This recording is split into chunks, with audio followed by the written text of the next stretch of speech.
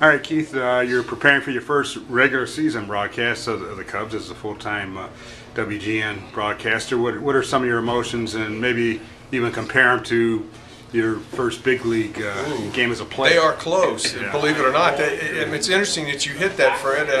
I can remember that I got called to the big leagues a couple of times before I actually made a big league roster out of spring training. And when that happened that first time, it was, you were sort of, yeah, that's just, I'm all right with this. And then the day came, and then you sort of get there. Well, it's sort of the same thing for this. I had the opportunity to do some substituting. I work with such great people here. But this is a little different day. I mean, I got up this morning. I've already done a lot of stuff for the media this morning, and because of that, I can just tell this is going to be a little different than the normal. Just hey, let's broadcast. Exactly.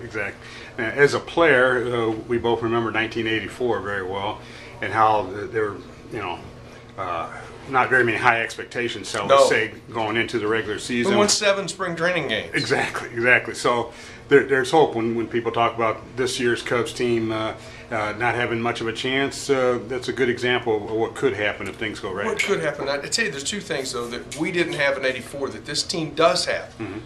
They have pretty good starting pitching and great bullpen. So, anytime that you have good pitching, you've got a chance. Now it's about putting those tallies on the board, and I think that will be the key to the season. All right. Well, hope you have a great season and enjoy yourself. Glad to see you back. Well, look at a bunch of different folks. Thank you. How about Fred? Yeah. I haven't seen him in a while. Exactly. Good luck, Keith.